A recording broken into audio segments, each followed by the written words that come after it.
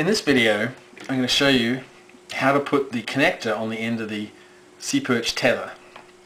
This connector is a standard Ethernet connector, or RJ45. It's a little different than some because it's designed to make it easy to assemble, and so we're using that with this kit, so it's not quite so tricky. The first part of the assembly is to cut off about 2 inches of the outer coating of the cable. Now you want to take something sharp and just score the outside of the cable, making sure that you don't cut through all the way and cut any of the pieces on the inside. Sometimes this takes a little bit of force, but in the end it'll pop off, and you want to check to make sure that you didn't nip any of the plastic insulation. Okay, so to prepare this, what we do is lay these 4 out so they don't cross over each other, and then we need to untwist them. One way to do it is to kind of do it with your fingers. Another way is to take the outer coating that you cut off, stick it on, and just rotate it around. It makes for pretty easy untwisting. Now, to make the assembly easier, an important thing is to straighten out these twists. So what we're going to do is hold the base of the cable and pull down and basically make them as straight as we can. The straighter you can make these, the easier it's going to be to assemble the cable.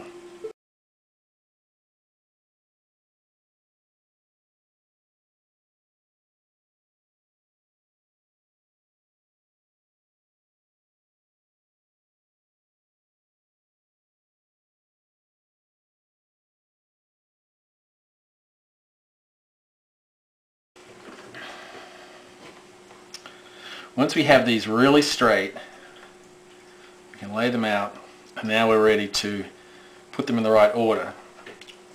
The SeaSwitch and Seaperch use an order of wires that is exactly the same as the most common Ethernet cable. So if you learn this color code, it'll be very handy for you when you eventually have to fix an Ethernet cable or make up a jumper cable or something like that. There's 2 types of wiring schemes.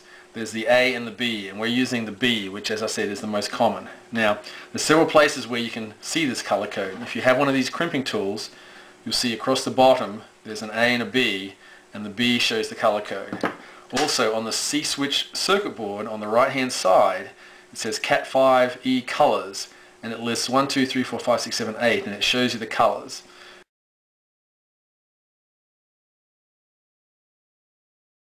And the wires, there's 4 basic colors. There's green, brown, orange, and blue, and then for every color there's a pair. There's a solid color and that same color with a white stripe down it, or a colored stripe on white.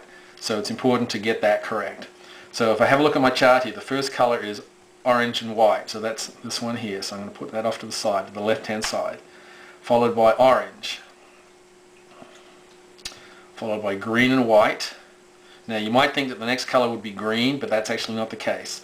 The next color is blue, so take the blue, then the blue and the white, then the green, go back to green, then brown and white, and brown. And you want to organize these so that you have not too many crossovers at the bottom here, because the next thing you're going to want to do is basically pull them out straight and get them as close together as you can in the correct color scheme.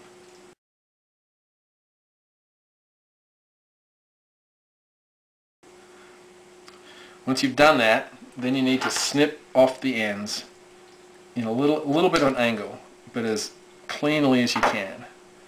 I'm going to check these wires again, they don't feel quite right.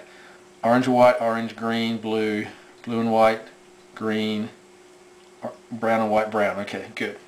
So once you have them like that, you lay them out flat, holding them together, then you take the connector. Now if you hold the connector with the little gold fingers pointing up, pin 1 is on the left hand side, and that's where the orange goes. So I'm going to take these and I'm going to slide them in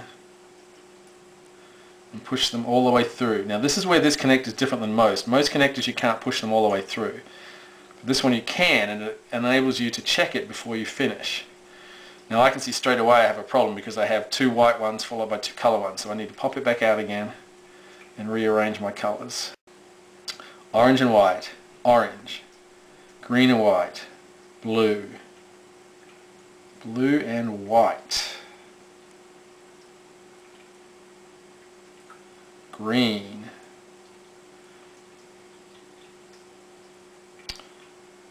brown and white, brown.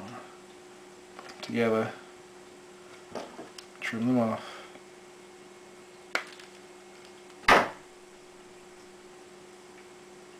Put them in the connector. Gold pins up.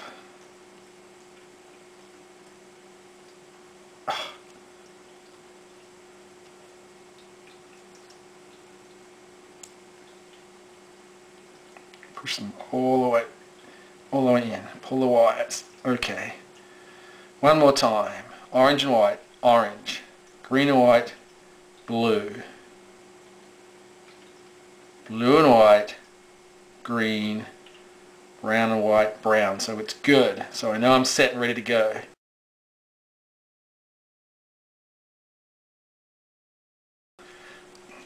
Then, the final assembly, you take your crimping tool.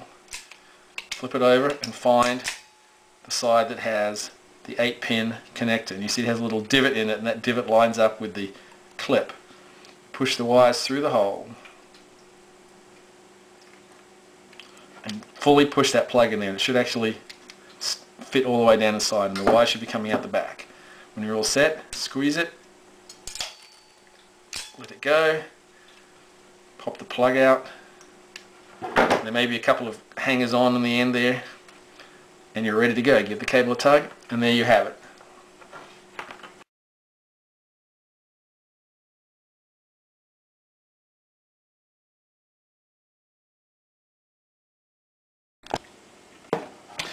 This is the other end of the power cable, and this is where we connect to the battery. So we need to separate the wires about 6 inches, and then we're going to strip off about 1/4 of an inch off either end. Now, you're meant to screw these on to the clips, but I'm not a great fan of screwing wires down because usually you get little frayed pieces. But before we do that, we need to put on the plastic insulators. Now, once again, the red is the positive. It goes on the wire that we've identified as the red wire. In this case, the one with the copper conductors. Put both of these on. And we're going to put these through, and once we've got the cover on, we can put them on either one. Bend the wires up a little bit.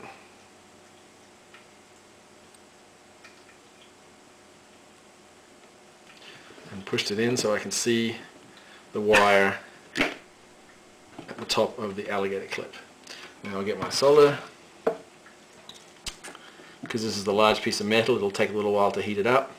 So I just like to push some solder on there and let it transfer the heat, and then once it's nice and flowing, I'll put some more on.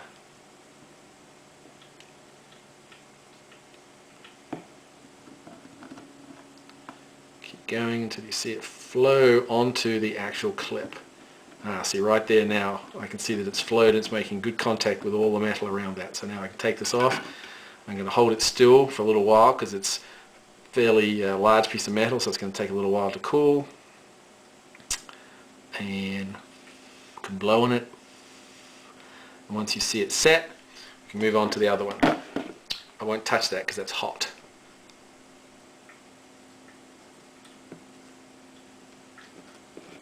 Push the wire in, do the same thing again. Put some solder on just to get things flowing.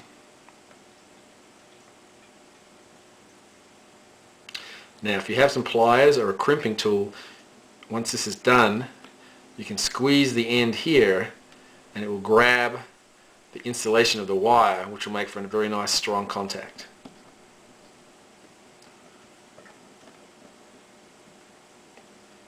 Alright, so it's flowed nicely. I'm going to wait for it to cool. To make it grip something, then it's easy to push the plastic cover on.